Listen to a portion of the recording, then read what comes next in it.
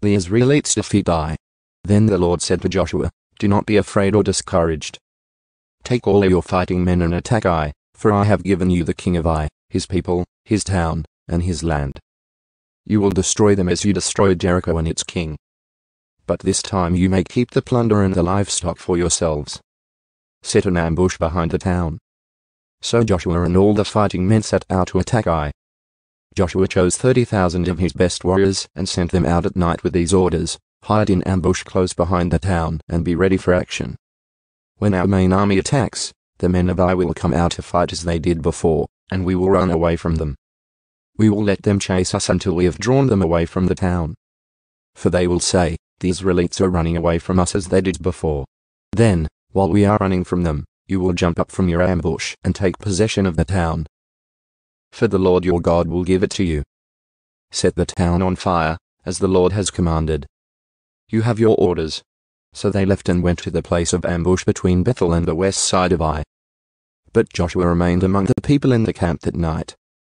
Early the next morning Joshua roused his men and started toward Ai, accompanied by the elders of Israel. All the fighting men who were with Joshua marched in front of the town and camped on the north side of Ai, with a valley between them and the town. That night Joshua sent about 5,000 men to lie in ambush between Bethel and Ai, on the west side of the town. So they stationed the main army north of the town and the ambush west of the town. Joshua himself spent that night in the valley. When the king of Ai saw the Israelites across the valley, he and all his army hurried out early in the morning and attacked the Israelites at a place overlooking the Jordan Valley. But he didn't realize there was an ambush behind the town. Joshua and the Israelite army fled toward the wilderness as though they were badly beaten. Then all the men in the town were called out to chase after them. In this way, they were lured away from the town.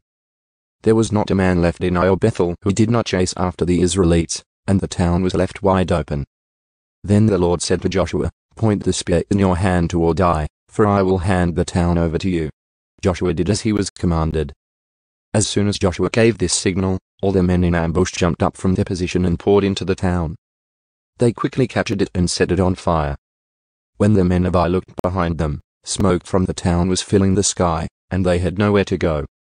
For the Israelites who had fled in the direction of the wilderness now turned on their pursuers. When Joshua and all the other Israelites saw that the ambush had succeeded and that smoke was rising from the town, they turned and attacked the men of Ai.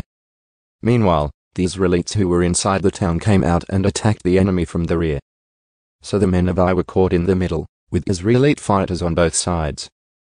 Israel attacked them, and not a single person survived or escaped. Only the king of Ai was taken alive and brought to Joshua. When the Israelite army finished chasing and killing all the men of Ai in the open fields, they went back and finished off everyone inside. So the entire population of Ai, including men and women, was wiped out that day, 12,000 in all. For Joshua kept holding out his spear until everyone who had lived in Ai was completely destroyed.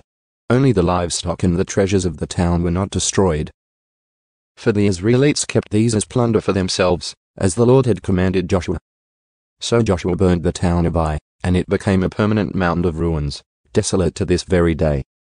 Joshua impaled the king of Ai on a sharpened pole and left him there until evening. At sunset the Israelites took down the body, as Joshua commanded, and threw it in front of the town gate. They piled a great heap of stones over him that can still be seen today. The Lord's covenant renewed. Then Joshua built an altar to the Lord, the God of Israel, on Mount Bor.